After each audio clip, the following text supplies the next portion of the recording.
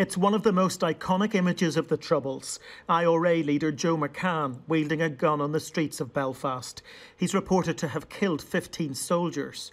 But the 24-year-old was unarmed when shot dead by British troops in April 1972. His family had waited nearly 49 years for a trial. It collapsed in a week.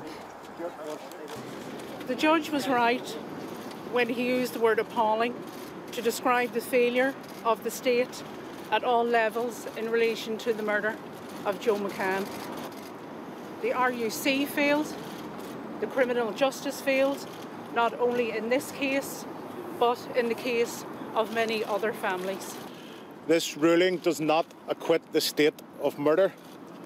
This ruling does not mean that Joe McCann was not murdered by the British Army. This trial has heard very clear evidence that Joe McCann was murdered by the British Army. He was shot in the back whilst unarmed from a distance of 40 metres, posing no threat. The accused, identified only as soldiers A and C, were charged with murder. The case collapsed when statements they'd given were ruled inadmissible. The judge said it was remarkable that the soldiers had never been arrested and questioned by police about the shooting of Joe McCann in this street in 1972. Statements they'd given to the army shortly afterwards and to the historical investigations team in 2010 were precluded because they'd not been given under caution. Veterans have called for an end to historical prosecutions. Former Armed Forces Minister Johnny Mercer, who resigned over the issue last week, was back in Belfast supporting them. He says this case raises huge questions.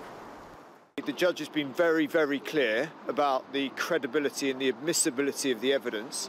And in the meantime, these two soldiers' lives have been ruined over the last 10 years. I think it's deeply unfair. It's unfair on all sides. It only seems to make the legal teams happy, who make a lot of public money from this.